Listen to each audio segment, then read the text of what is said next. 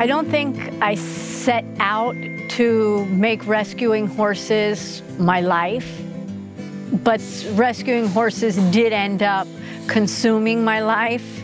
Just something I saw a need for, and I went into these situations saying, with every cruelty case I came to, how do I make it better? I think the attachment that you form to a rescue horse is a little bit different than the attachment that you form to another horse. I don't think you love one more than the other, but there's that different relationship with a horse that you've helped. They have memories, and they remember the bad times, but you're part of the good times. When you have a horse that has a history and you change their future, I think there's something special. When you take this horse that can barely walk and its nose is on the ground, and a few weeks later, you see that horse go trotting across the field with its mane blowing and its head up, there's no greater reward.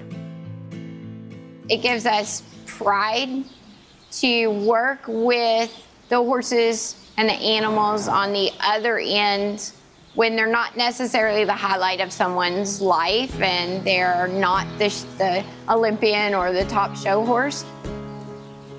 Purina's relationship with a Home for Every Horse gives us the ability to do things that we personally like to do in the sense of helping and giving. That gives us pride in standing behind. That's our company. That's who we are at Purina. It's about the health and the nutrition of the animals, and through a Home for Every Horse, we get to help many more. It's very rewarding to see the horses come around, to go from near death to running out in the pasture, looking for people, enjoying being groomed. It's so rewarding. There's nothing that compares to them suddenly trusting people, and their expression changes, and they look forward to you coming to feed them and clean their stall, and it's amazing, really is.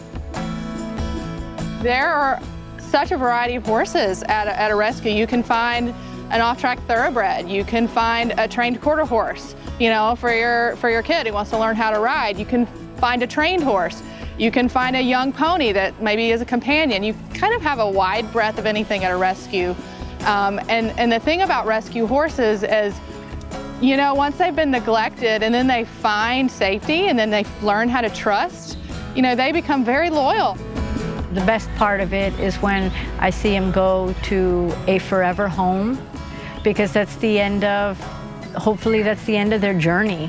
The top of our adoption application says, the first paragraph says, if you don't intend to give this horse a forever home, please don't bother filling out the application. I'm glad to see him go, but at the same time, I'm sad to see him go, because we put, you know, our heart and soul into saving him. But there's another one right around the corner that needs the same thing that the one that just left did.